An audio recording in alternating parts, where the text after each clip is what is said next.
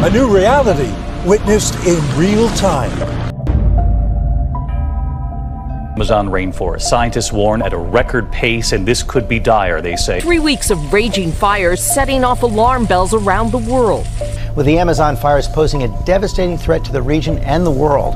Tonight, the Amazon rainforest, often called the planet's lungs, is struggling to breathe. Fires on the island of Evia started Tuesday at about 3 a.m. and were spread by strong winds through dry vegetation, according to local media. Now, a plaque has been unveiled in Iceland to remember the first of its 400 glaciers to be lost. Yeah, a memorial like this might seem a little dramatic for an extinct glacier, but organizers are using this to call attention. Okukul Glacier used to cover 15 square kilometers of mountainside. Now it is barely 1 square kilometer and less than 15 meters deep. While this is the first glacier to totally vanish in Iceland, experts say all of the country's ice masses will have melted away forever in the next 200 years. That includes Europe's largest glacier, the Vatnajökull. It's all bad news for Iceland, whose flag is inspired by all 3 of its key elements: water, fire and ice.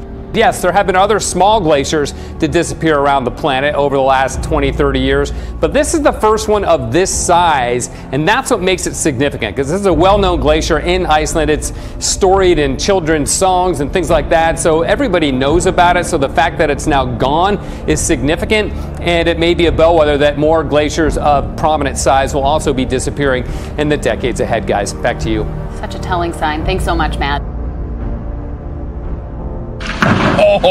Dramatic video of a dying glacier captured on tape. Kayakers Josh Bastier and Andrew Hooper ventured out on what they called a peaceful glacier exploration at Alaska's Spencer Glacier. They noticed a glacial bridge beginning to collapse. Man, when that whole thing goes, oh, here we go. As the bridge crumbled, they found themselves in danger, with an 8-foot wave headed directly towards them. Holy shit! Riding the wave from the glacier to safety, they retreated, later reflecting on the dramatic events. Very, very blessed to have seen it and survived it. What Andrew and Josh witnessed is a new normal. Glaciers cleaving is a normal occurrence. They're becoming even more common. The Spencer is said to recede 100 feet a year. The Amazon rainforest, often called the lungs of planet Earth, now filled with smoke and fire and choking one of the world's most diverse ecosystems. Now, it's thought an area about the size of a soccer pitch is lost every minute of every day to deforestation in the Amazon. Record fires causing massive devastation. Nearly 73,000 detected by researchers so far this year, an 83% increase from 2018. The fires visible even from space. Those white patches, not clouds, but smoke.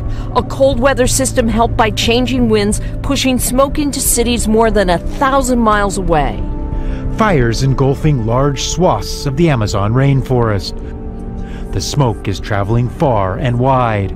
It darkened the skies over Sao Paulo, which is more than 2,000 kilometers south of the burn area. The scope of the fires is massive.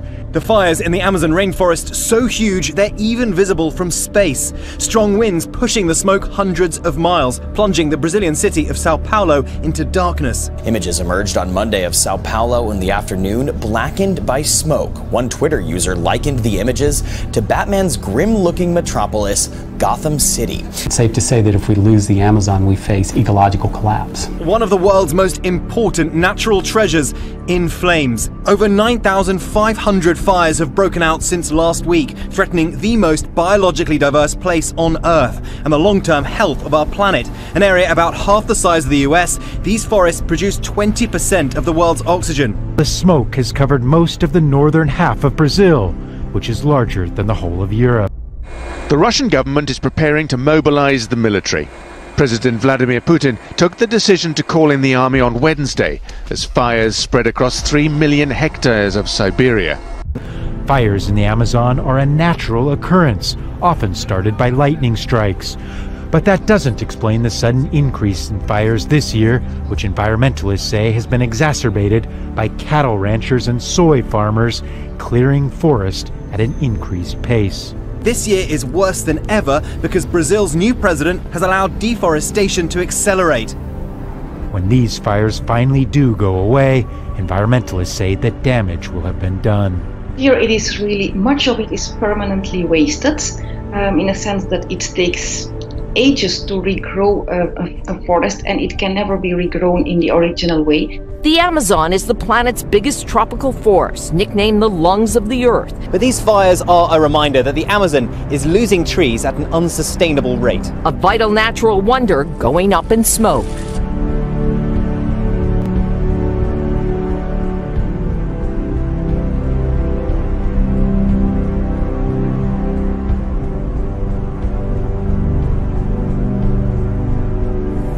On to other news now. A large wildfire has broken out in Turkey's Marmara Islands.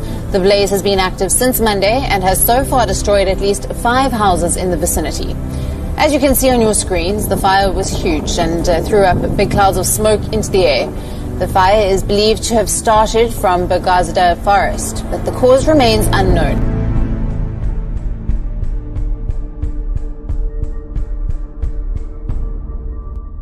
We begin this program in Russia, where firefighters, backed by the country's Air Force, are struggling to contain vast wildfires in Siberia. And how unusual is it for this to be happening in Siberia, of all places? Right. So fires in Siberia are fairly normal, but this is an unprecedented fire in terms of its size. It may happen every year, but the scale and intensity of these fires has never been seen before, and scientists say they are burning much farther north than normal. And it's not only Russia. This is Alaska, where firefighters have been struggling to contain the spread. The fires are engulfing more than 3.1 million hectares of land, an area roughly the size of Belgium. Environmentalists are calling it an ecological catastrophe. Thick columns of smoke that can be seen from space have been drifting across remote regions of Siberia for weeks, pouring millions of tons of extra carbon dioxide into the atmosphere. In Alaska, 400 wildfires so far this year, with new ones igniting every day. Why? Well, one of the reasons is temperatures. The average June temperature in parts of Siberia, where the worst of the wildfires are ranging, was almost 10 degrees Celsius higher in June than the 1981 to 2000 long-term average. And plus, there's the trees. Huge areas of trees are simply dying or simply burning down. The taiga is one of the green lungs of the world, and scientists say that these trees could take around 100 years to grow back. So it's understandable that Greenpeace is calling this an ecological catastrophe.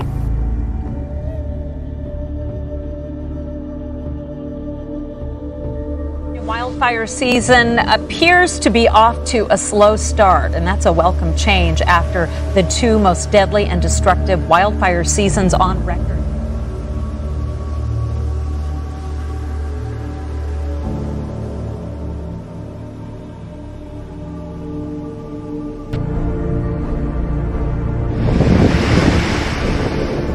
An island paradise in flames. Fires on the island of Evia started Tuesday at about 3 a.m. and were spread by strong winds through dry vegetation, according to local media. The fire tore through the forest, destroying everything.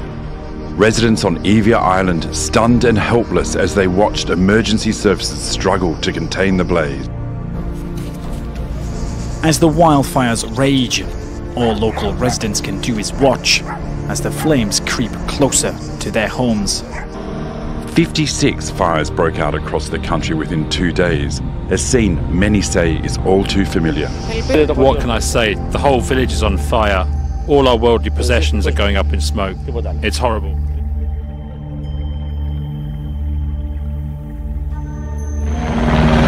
One of the biggest deployments of firefighters in recent Spanish history is underway.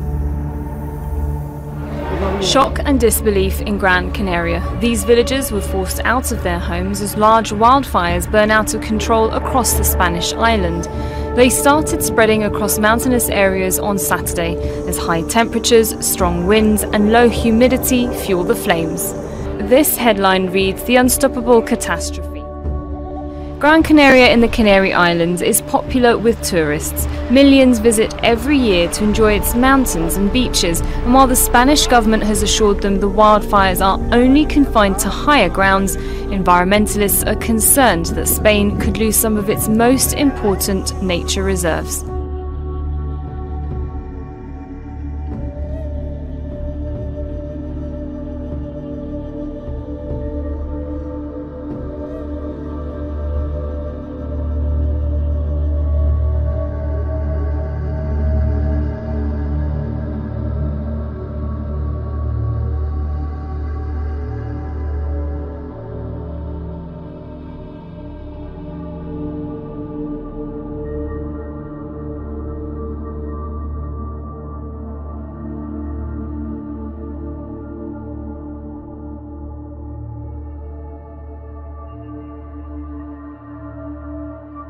Kind of hazy over Seattle today, but sunny. Fires burning in eastern and central Washington are to blame, but a massive fire all the way over in Russia is adding to our hazy skies.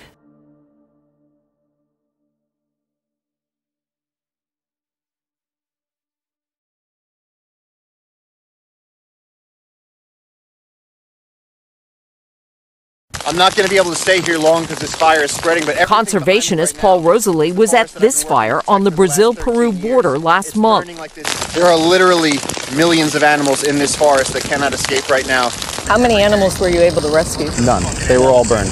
His video and the hashtag Pray for Amazonia shared on social media today, but more needs to be done. This should be the wake-up call that pulls us back from the edge. In the northern hemisphere, parts of Siberia and Alaska are burning too, just weeks after a blistering July, the hottest month on record. This is just one of several thousand fires currently consuming swaths of the Brazilian Amazon, and the world is watching. The World Wildlife Fund says that almost 20% of the Amazon forest has disappeared in the last half-century, and this is only accelerating. Now, the raging fires covered Sao Paulo, which is home to more than 12 million people, under a blanket of smoke so thick it blocked out the sun. We see video here of how Brazil's biggest city was plunged into darkness in the middle of the day. And there were also reports of black rain in Sao Paulo. A Twitter user posted a photo here of what she says is a glass of rainwater. The hashtag Pray for Amazonas has been trending on Twitter, and other world leaders have reacted as well. Our house is burning, literally. Calling the wildfires, quote, an international crisis.